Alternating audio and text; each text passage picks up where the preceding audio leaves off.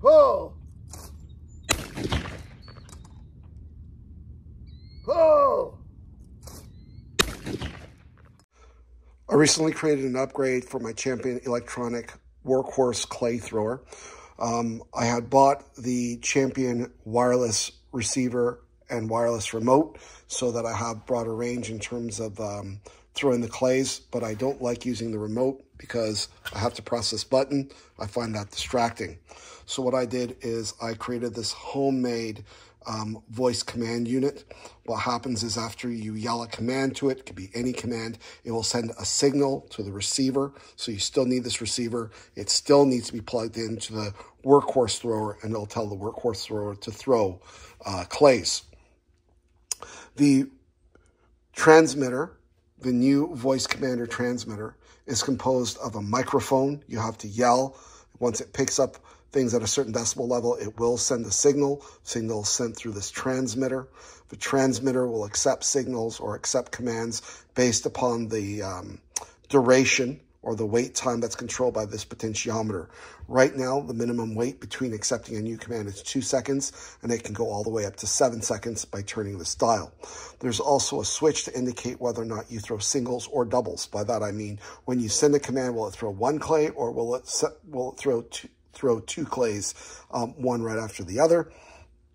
There's also a set of LEDs, a red light to indicate that the system is on and having power, a green light. When the green light is steady, it means that it's listening for commands. When the green light is blinking, it means it is waiting or in between listening for commands.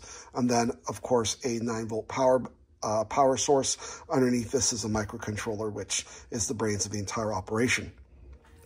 You turn it on, you'll notice that the red light comes on.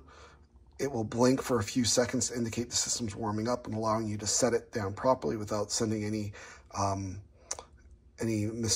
commands by accident. Once it's solid green, it means it can accept a command. Pull. Green light shows that it accepted it. Pull.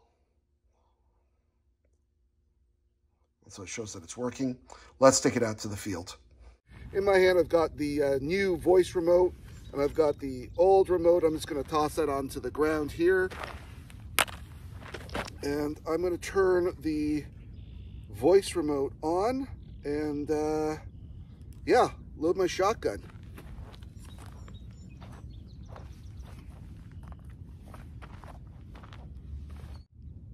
Pull! Pull! 2 for 2. Whoa! Whoa!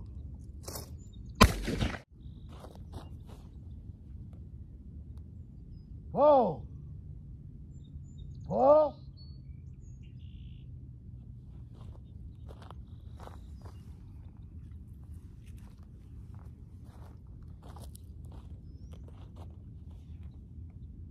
Whoa!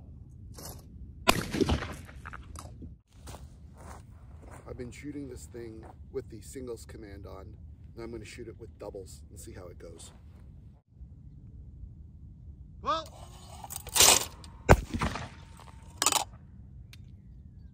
Well.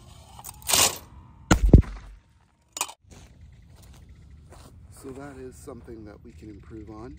The doubles command doesn't seem to be on enough of a pause, and so it's not issuing the second shot right after the first, at least not one that the machine can actually pick up. So that's something that's fairly easy to resolve, so I'll get that fixed.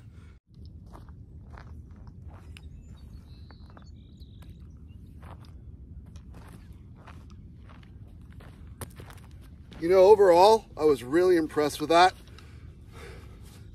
The microphone was picking up my commands from quite a distance away, as you could see.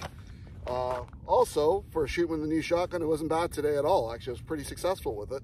I just need to remember to to put some ammo in it. Not accustomed to shooting with an over-under. That was a lot of fun. So here's my review of the unit. I thought it worked exceptionally well. You saw that it was picking up my voice commands from several feet away at the range. Usually these things are right in front of you. So I thought that its sensitivity was great.